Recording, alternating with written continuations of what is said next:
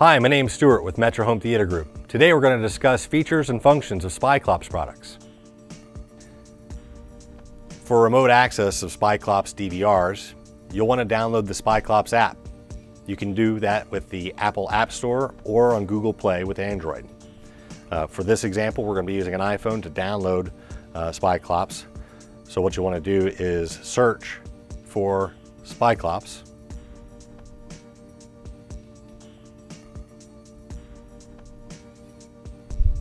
And there we are. You'll want to download Spyclops.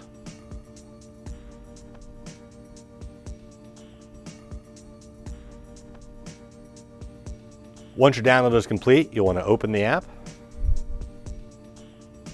And for this example, there's actually two different ways you can use the Spyclops app. You can register with the app, and what that will do is keep a record of your device IDs and passwords. So if you change devices regularly, or if you need to have multiple people use it, you can use that registered username and password. Or you can use the trial or local option.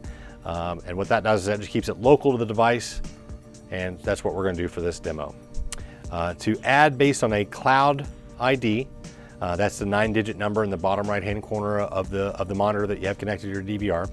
We're going to tap the plus symbol in the upper right-hand corner, and we're going to select Add Device by ID. Once you've done this, you're going to enter the 9-digit number associated to your DVR.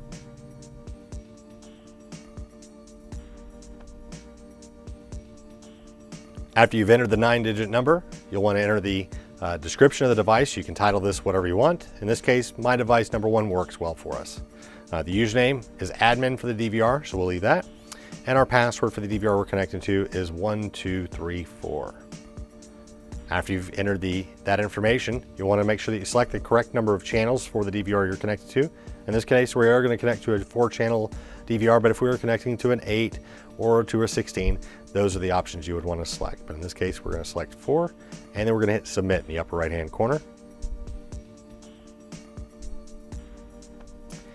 After you've done that, you'll see a preview pane for your device.